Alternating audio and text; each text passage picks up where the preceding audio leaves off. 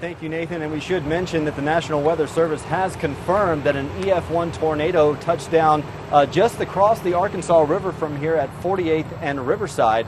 An EF1 tornado there.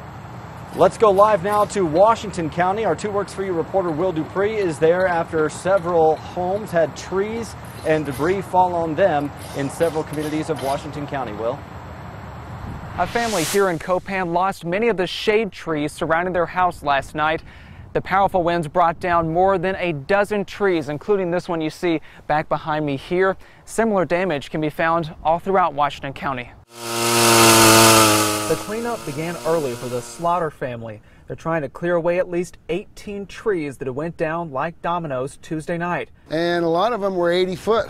They were huge, and so I've lost my shade, needless to say.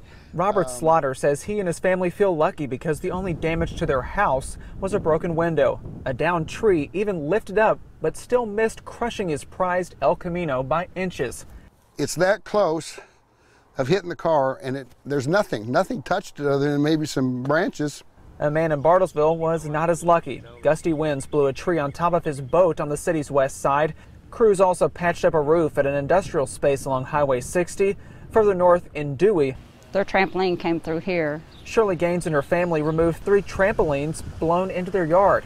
2 in our backyard and 1 that flew over the house and landed in between our house and the neighbor's house. With so much to clean up, Slaughter and his family are now wondering whether all of their damage could be caused by winds alone. And at first I thought it was straight wind, but after I looked this morning, I think we had a little mini tornado.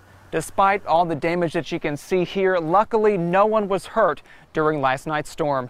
Reporting from Washington County, Will Dupree, 2 Works For You. All right, thank you, Will.